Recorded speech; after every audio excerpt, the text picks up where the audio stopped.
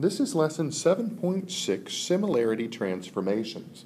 Your objectives are to identify similarity transformations and to verify similarity after a similarity transformation. A dilation is a transformation that enlarges or reduces the original figure proportionally. The scale factor of a dilation is k, and that's the ratio of the length on the image to a corresponding length on the pre-image. The image is the new figure. The pre-image is the original figure. If k is greater than 1, then it got bigger. It's an enlargement. If k is between 0 and 1, it's a reduction and got smaller.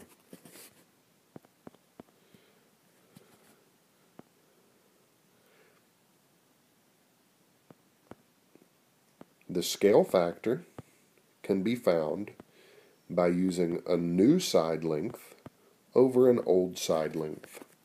It's always new over old. A side length of the image over a side length of the pre-image.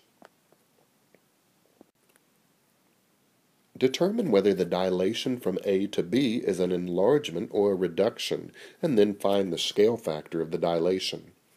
If you're going from A to B, then A is the old one and B is the new one. So that means A is the pre-image, B is the image. For number 1, from A to B, it got bigger, so that's an enlargement. To find the scale factor, do a new side length over an old side length. If you have a horizontal or vertical segment, use those since you can just count the length easily. On B, we have a horizontal side there that's 6 units long. On A, it matches the horizontal side, which is 3 units long. New over old will be 6 over 3, which is 2. So the scale factor is 2. It fits the rule, because if the scale factor is greater than 1, it's an enlargement, and our scale factor is 2, which is greater than 1. Number 2, from A to B it got smaller, so that's a reduction. Now find the scale factor, which is a new length over an old length. We do have horizontal segments that we can use. A new length on B is 3, and that corresponds with an old length on A, which is 6. New over old is 3 over 6, which is half. So the scale factor is half. When the scale factor is between 0 and 1, it's a reduction. So that fits, because half is between 0 and 1.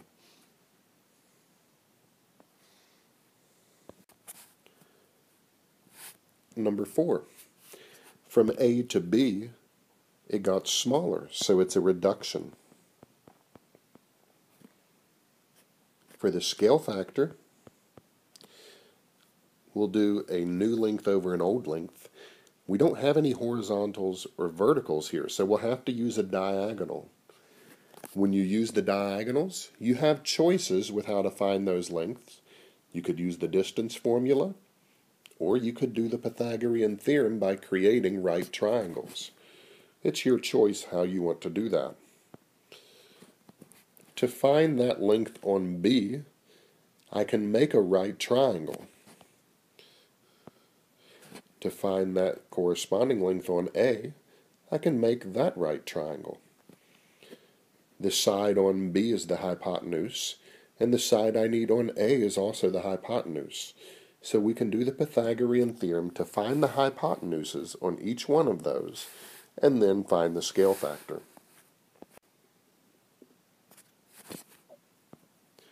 For the side on B, the two legs are of lengths 1 and 2, so 1 squared plus 2 squared equals c squared. When I work that out, c squared is 5, so c is the square root of 5.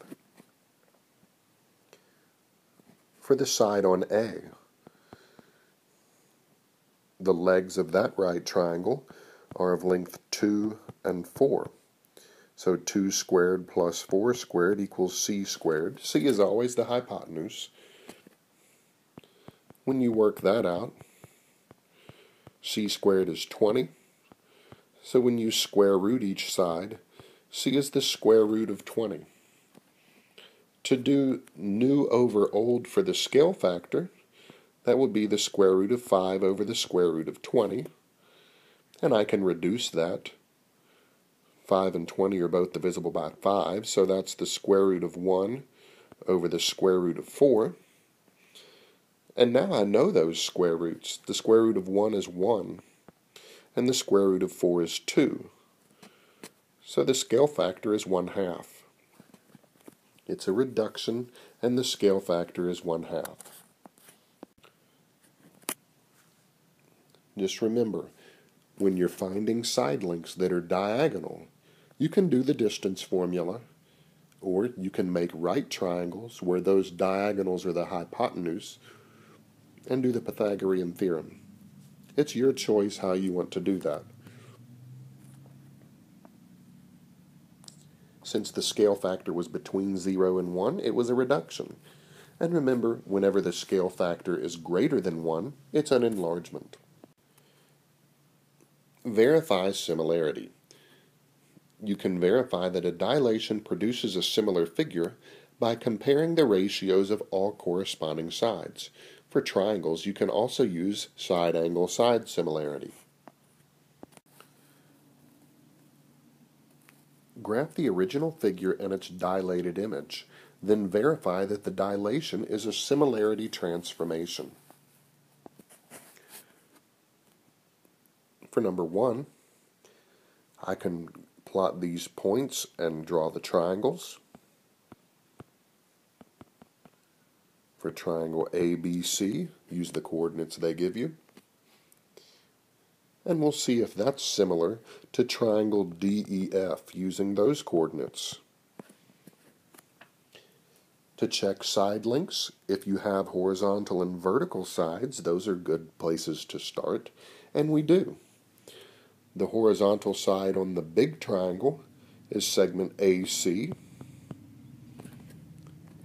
That's the first and last point, which would correspond with the first and last point of the other triangle, which is DF. Those lengths are 6 and 3, and that reduces to 2. We also have vertical sides. On the big triangle, segment BC, which matches on the small triangle, segment EF. BC is 8, EF is 5. But 2 is not equal to 8/5, so those sides are not proportional, which means that these triangles are not similar.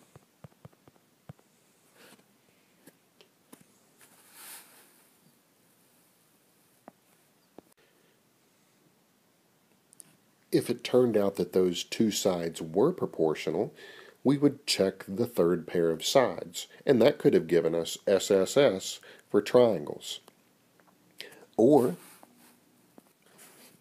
I could have tried for SAS and used those two included angles of the sides I just did, and those are both right angles, so the angles would have matched up there.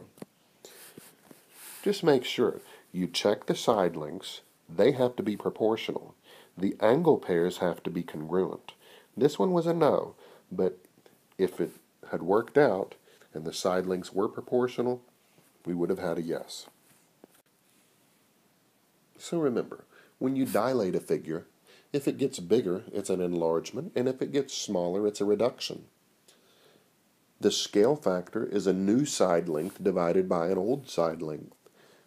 If the scale factor is bigger than 1, it's an enlargement, and if it's between 0 and 1, it's a reduction. To verify similarity, graph the figures and find the side lengths. Sometimes you need to do the distance formula.